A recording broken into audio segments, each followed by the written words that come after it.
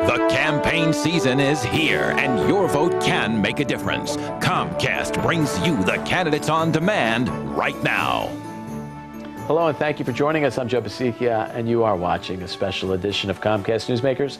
It's called Candidates on Demand. And this hour's newsmaker is Edward Marable. He's the independent candidate for Assembly in the 27th Legislative District. Let's find out about his campaign. Good to meet you. Good to be here, Joe.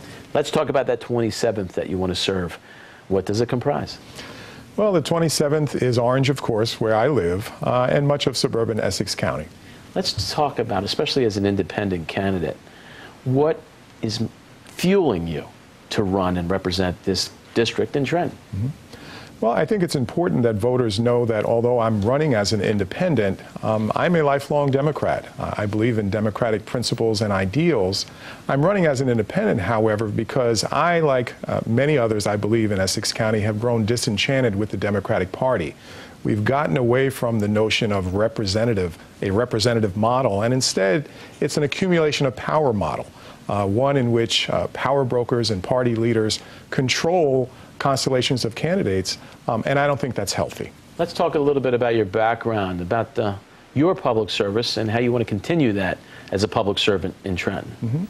Well, my public service has been my tenure as an Orange City councilman, but for 21 years, up until January of this year, I was an attorney working with the State Public Defender's Office, representing abused and neglected children. I've done that as an investigator, as an attorney, and as a managing attorney. Public trust. How important is it to build that trust, especially if we see apathy growing in this election? We do not want that to happen. Well, public trust is a foundation. It's not optional.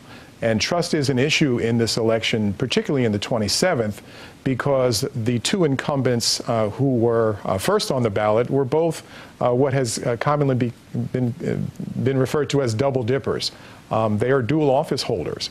And in my view and the view of many in the state, that's an unethical practice that should be ended. Give us a sense about diversity. Your district is wonderful in diversity. Our state is wonderful in diversity. How do you hope to bring that as a strength to Trenton? Well, the 27th is a very, very diverse district. You have the West Ward of Newark, you have Orange, and then you have much more suburban districts. Diversity is something I know a little bit about. I come from a very diverse background. My maternal grandparents came to this country from Italy.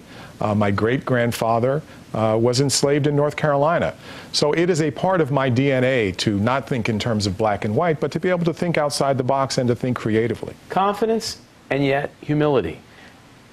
How do you take that to Trenton, knowing that you need to get there, roll up the sleeves and get some work done, especially in a climate right now where we need help in property taxes? Well, we need confidence and humility, but what we need is innovation. We need representatives in Trenton who are willing to make the hard decisions, whether they be Democratic, Republican, or independent. If an idea works, if it's a good idea, then it should be embraced, irrespective of partisan politics. Do you hope to bring anything in regard to ethics reform into Trenton? Well, I will be a reformer in Trenton. It has been discussed that there are ethics reforms that are forthcoming. I think they should happen before the election, but certainly once I am elected, and I do intend to be elected, that will be very high on my agenda. Get back to the sense of what I mentioned about apathy. We want people to vote on Election Day. What is your advice for folks to get out there and make their voice heard?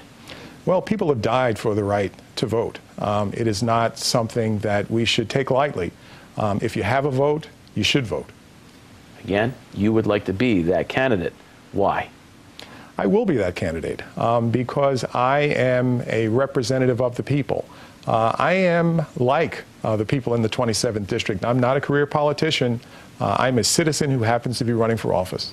Thanks for being with us. Thank you, Joe. This hour's news.